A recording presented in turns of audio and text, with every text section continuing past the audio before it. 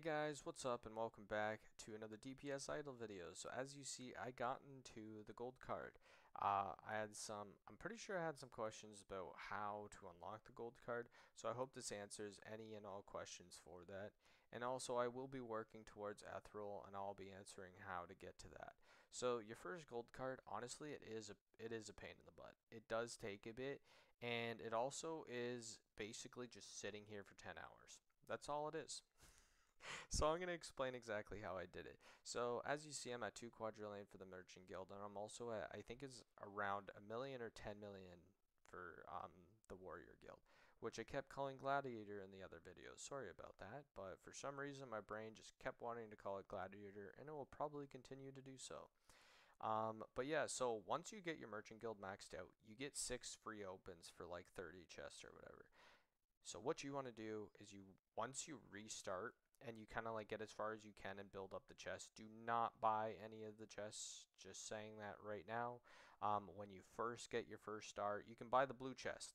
So basically, bump it up to 99, buy the blue chest, get all the cards that you can possibly get the fish, your bandit fish, and get your ice swords and boost as far as you get as much gold as you can get.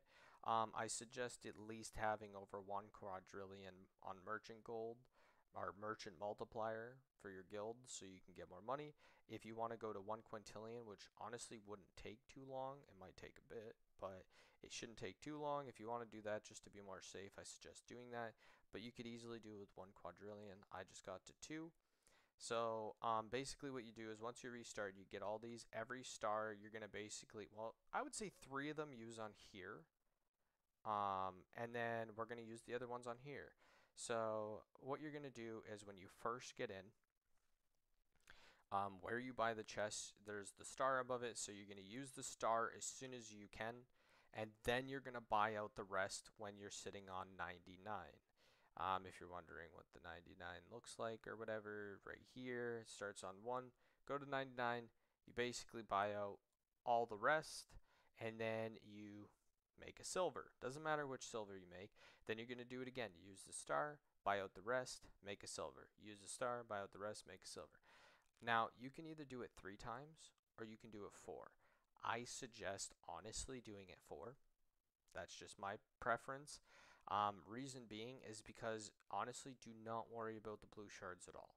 You will get them from the blue chest, and honestly, if you wanted to, you could technically use all 6. So I would use honestly all 6, so you're not worrying about possibly not having enough money. So use the star, buy it out. Use the star, buy it out. Do all 6 on here. And now how you're going to get the blue shards. Basically buy out the chest until the point of where you're actually spending more blue shards than you are getting, which I'm pretty sure is around once it starts costing around like 50. As soon as it costs more than 50, stop. That's where you're done. And then another thing is you go back and you basically go to wherever you can kill these guys, get some more pearls from them, or whatever these are called. And then you go back again. You go to the next dude, which I've already grinded him, so I can't get any from him. Now, you're going to go to your heroes. Hunter. You literally put on the hunter and get as far as you can. Once you use all 6, you just keep buying, buying, buying, buying, getting your silvers until you run into your blue stuff that you already have. Once you're out, you basically throw on your hunter and you just leave, come back in 10 hours, you should be over level 10, and you just continuously get this, and you get 50 spheres each time, and voila. You literally have an instant gold card. So that is the easiest way to get it, especially because basically your guild, the merchant guild, with opening the chest. So how it works, if you were curious, is the price goes up for the chest as soon as you unlock a new card. So if you ever put it on ×1, if you do not get a new card, the price does not go up. So that is why that star helps, because it covers the price.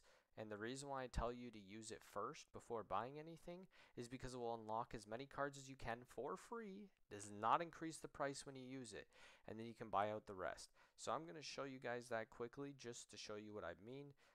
So the card that I'm going to get up is actually this guy, just for the damage. Boom. We're going to restart so I can show you guys exactly what I'm talking about, even though we probably could have gotten farther. But we're just going to basically push through this, and this is what I'm talking about. So when you first go in, you're going to do this, and you're going to basically farm this up. Now, pretend I don't have the gold card. You will not be able to get as far as I'm getting right now because I have that dude. So, yeah. And you're basically going to keep buying these guys out as much as you can. Not use any of the stars on them. There's no point. Then you're going to get the Merchant Guild. Now you should be able to get all three. You're going to go here and look. So as you see, this opens it up at all. Now it costs 250k for me, but as you saw, price did not go up. Now let's just have it on 1. See? I didn't get it. Price didn't go up. Didn't go up. Didn't go up. Boom. I finally unlocked a new card and the price went up. So basically that's how it works. Now what I'm saying is you use that, do this. Perfect. Use a star. Unlock as many as you can. Buy it again. Silver. Do it again.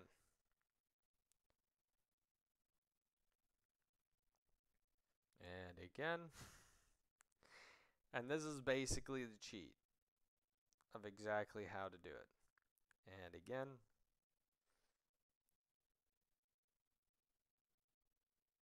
And again. It's honestly this simple. So as you see, we started with what? 250,000, and it only went up to 1.7 billion. If we did not use those stars, we are looking at probably 1 trillion or even 1 quadrillion right now. And we can actually, you know what? Let's go see what it would be at. I'm curious. So if we don't use those stars to unlock the cards, are you ready? Let's see. So it was 1 billion, right? Let's go. Oh my goodness. There we go. So let's just do this. Look at that. We're already above 1 billion. Now do you understand why we use it? This is crazy. That's only 5, and oh, we need more money. There we go. And there's 6. So that is basically where we would have been at. We're at 29 quintillion, and we were at 1 billion with just using the stars.